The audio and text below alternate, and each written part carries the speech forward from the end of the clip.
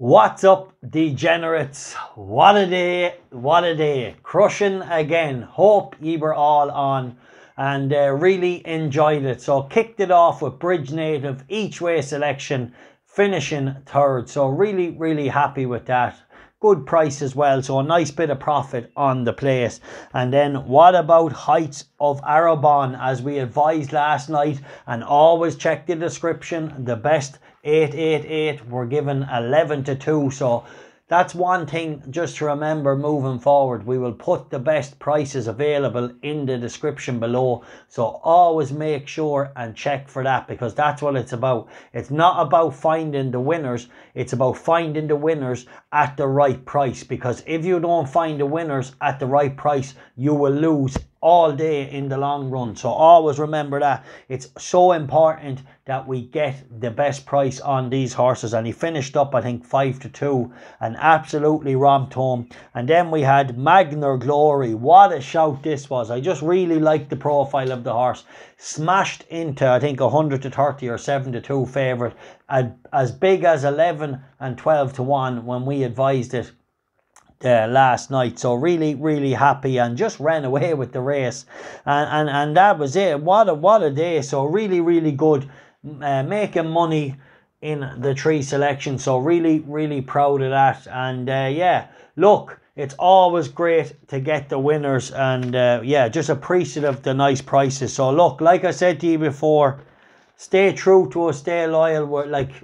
We're just stay loyal. We're crushing all the time, you know what I mean? We might have one odd bad day once every fucking decade. Right, stay with us, and let's hope we can just keep finding horses that are value, because that's what I want to do for this community. And yeah, keep us in profit. Right, let's touch on tomorrow, Monday. A new week starts, but what a way to finish out that week, actually. Let's just have a quick little recap. Honestly, I tipped that many winners. Honestly, offhand, I can't remember how many winners there was. There was a load of winners. There was that many. Anyway, the ones that mattered, Red Glory, really strong word for that. And really giving to you as strong as I could, and he won at 9-2. Massive result. And then we had the double up was another great day. The Jumbie was another great winner. Well, today 11-1. 11-2, the place, I can't even go through them all. There's that many winners. It's nuts. Like, it is nuts all the time. Just massive.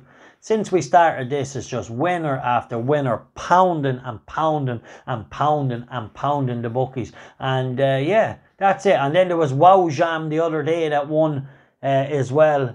And what else was with Sarah's Dream 6-1. All these, I've that many winners, I can't fucking remember them. Alright, degenerates, let's move on to tomorrow, and we don't ease off. You know, we have the bookies where we want them. We're a mile clear in profit over since I started this journey. You know, the ones who were there from the very beginning was, I think I done the first 2 or 3 tipping.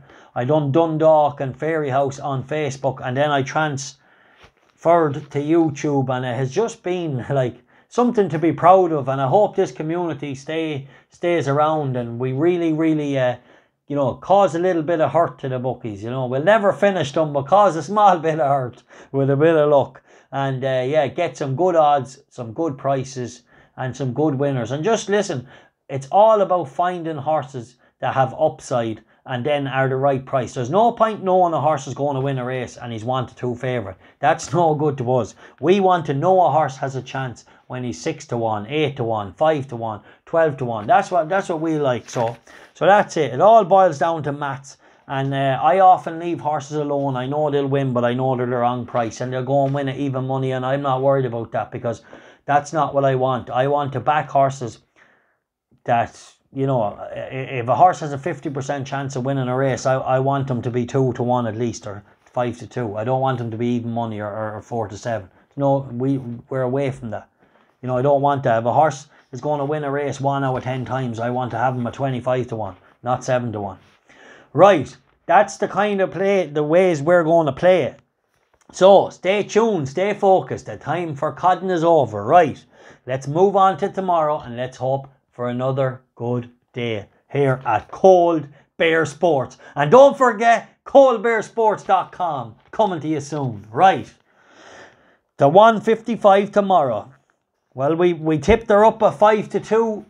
Yes, the last day she disappointed, but by Jesus, we're not going to let her go when she's 14-1 tomorrow. So 𝗨𝗏, you know 𝗨𝗏, yes, 𝗨𝗏 or 𝗨𝗬𝗏, however you want to pronounce her. The East to be trained in the 155 at Redcar. She's 14-1, and this is the day I want to be with her. So it's a 1.5 each way selection, so 1.5 points each way selection. So really, really good price, 14-1. Yeah, I'm going to forgive her last run. Yes, she's quirky. Yes, she wears the eye shield. But this daughter of 𝗵𝗆, we have not seen the best of her yet. Whether she shows that tomorrow, it's a 𝗕𝗵𝗊𝗆's handicap. The trainer has another runner in the race, but I can't desert this one. 𝗨𝗏, she's 14-1, and this is the day I want to be with her. I know she's a little bit ahead of the handicapper. Yeah, she might be quirky and she might not show it, but like 14-1, I'm all over it. This has a big each way chance if she gives her true running. Yes, she is a little quirky, but I'm not going to take like 14-1. This is where we are. This horse has a chance, all right? Trappy race, she has a chance. 1.5 each way selection. So moving on then. So it's a bit later in the day, so we're going to head to Windsor. In the 520, this is an interesting runner. Marsden Cross, 𝗕𝗏𝗋 in the saddle. The pedigree being by Camelot is stepping up in trip. I like it. The trainer's doing well. Shop around and see what the best price is. I'll get the lads to put it up in the chat. I've seen a couple of prices around 5-1 and that. So I'll just have a look around there. Each way, the favourite seems solid enough in the race, but that's 7-4, 15-8. I'm prepared to give it a chance. Do you know what? Rather than backing it for a win, I'd like a straight place bet. If you could get a straight place bet at around 5-4, I like that. I think this is, look, each way I suppose to get your money back. You decide that, but look, I give it 1 point each way or a 2-point win straight place bet. You make up your mind. Then I'm going to move on to the 620. Okay, this horse, the Daily Express, it's good to soft. He doesn't mind the cut in the ground. He probably like it a bit softer. And I'm going to give him, look, the trainer's doing well. James Doyle in the saddle. I'm going to give him a 1-point win. His draw could be tricky enough. I think he's 8 over 5 furlongs. But he has enough going from. He's nicely handicapped. He's okayly handicapped. He's around his last winning mark. He'll handle the dig. I'll give him a 1-point tentative selection. And then I'll move on to the 720. 𝗕𝗏𝗄𝗆, Ryan Moore in Windsor tomorrow. Now, I normally don't like shorties, but this horse for me ran rock solid on Friday. It's Monday. They had it, 2 days. 3 days I think is okay. 2 days I'm not too sure about, but I like to see a horse get at least 3 days between the run. But over 6 furlongs, 10 sprinters can turn around pretty quick. So I think 𝗕𝗏𝗄𝗆 at Plum is my bet of the day tomorrow. Ryan Moore, 13-8, and I think it brings good recent form and should be very, very hard to beat. Look, I hope you took notice as well. I took you off Jeannie Baptiste today, and yeah, look, she was 15-8. I don't know if they're watching my videos or not, but I said I wouldn't back her, and next thing she goes off 3-1. So I don't know, but I hope you took notice. And that's it. Listen, stay following, like and subscribe. Make sure and like the videos, guys. I'm getting 1,500 views on some of them and only 50 likes. Come on, you have to keep this community going. Smash that like button. It helps out the channel. It helps me come on here and give you 11-1 winners on the regular. 20-1s, 22-1s, 6-1s, 8-1s. We do it all. Double them up. We do it. The codding is over. Meet me back here tomorrow evening. I'm hoping there's one running Tuesday. My tracker alerted me it was entered. I'm not sure if it's declared.